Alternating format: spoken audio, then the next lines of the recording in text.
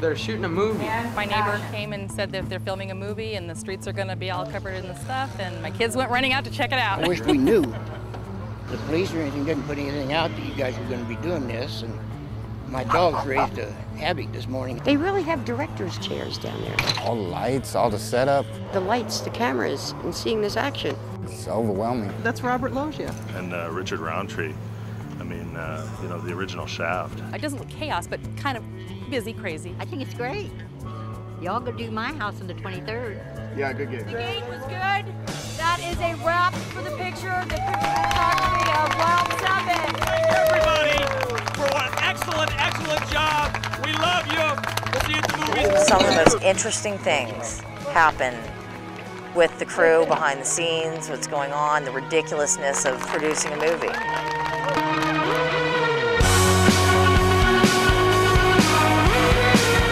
The most important and challenging thing for me is not only to have a great team of professionals, but a great team of human beings, because we're all working for a common goal, and the common goal here is Wild 7.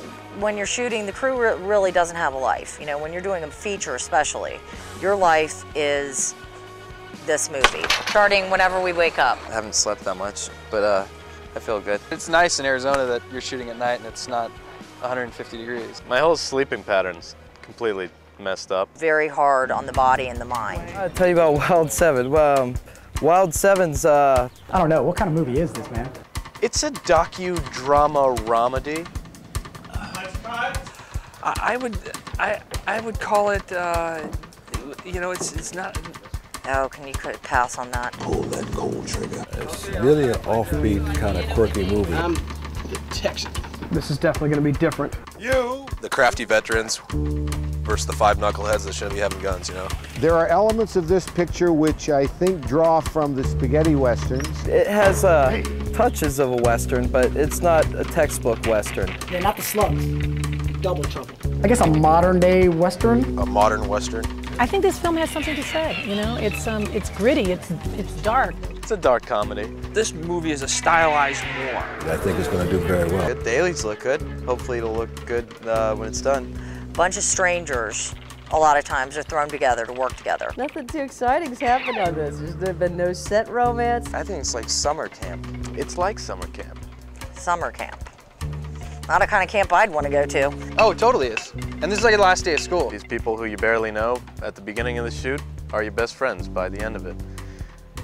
Or your worst enemies. You've got a lot of personalities. I cast based on personality. A lot of personality, that's for sure. Yeah, all these guys are so different. That's what makes it so great. Loggia was a challenge. God damn it, my fucking trailer's all messy. This is fucking ridiculous. Would you come to a hotel where they didn't change the sheets? And you know, he's like bitching about it, and then he stops at the end and he goes, I'm just getting in the character. My character is very nefarious. I don't like black people. That doesn't mean that I won't try to get along with you. But he's pretty funny. Maybe that's a saving grace. The Loggia character pushes those buttons, and he has to remember, that was my former life. I would have reacted to that in a very violent way. This man has killed 87 people. But this is a revenge picture. This guy wants revenge. It's what a lot of westerns are about. Who I am is not important. I'm originally from Mississippi, so it wasn't that hard to step into character, considering my nickname's a redneck. Don't forget the. It's what gives it the pop. The Texan. Once you start writing the characters start writing themselves. Well, I can see we pissed on a moment. Connor looked like he was just about to go in for the kiss. Nick, best summed up as Nick the Prick. I fucked that little bitch. I fucked her an hour before she turned 18. Petey's kind of the mom of the group. Takes care of everybody. I spent 20 minutes trying to convince these girls not to call the cops. Philip's an idiot. There's two bum girls over there. Hey! Connor just comes from just bottom of the barrel slums of Apache Junction.